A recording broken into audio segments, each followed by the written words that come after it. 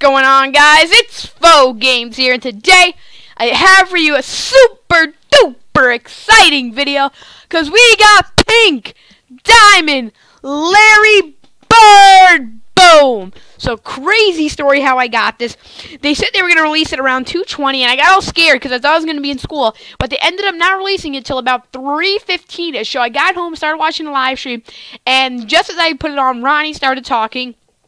And he kept talking, and he's like, we like to reward our people, our fans more specifically, as we're taking a look at these stats right here, filthy shooting stats, with locker codes. And he talked about the tigered pants, and he showed how some guys from the Wizards were wearing tigered pants and posted a picture on Instagram. As you can see, he's not that great of a dunker. He can do nice layups, great passer. He can actually rebound really nice, and he's a great defender.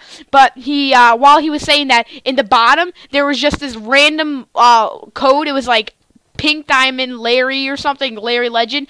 I forget what it was, but it was just a random code, and yeah, I thought it was pretty cool how they snuck it in there. He said it's going to be hidden. People that would probably just watch the stream to watch the stream, like, you know, I think it's GMS it's called. People that just watch our stream are probably totally confused at that point, but as soon as I saw it, I put it in on my phone. I was watching it on my tablet, and I got it. I knew from the second I got it, because I put it in like 5 seconds, and it was like a big word, too. So as you can see right here, I'm debating who to take out. I think I'm going to take out, yeah, Glenn Rice, because he's a better shooter, Larry Bird, so we really don't need it.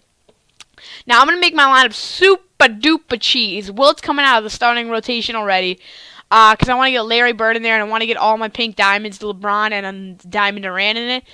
So we're going to take him, and we're going to replace him with, I think, Diamond Durant. Yes, okay, and actually that works out just perfectly like that. So as you can see, Larry Bird is a beast, and I actually have some exciting news, very exciting news.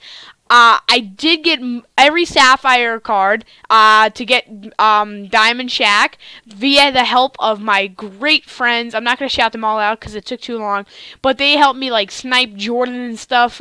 They would post them up for like 500, and I would go just keep searching because I knew they were going to post them up.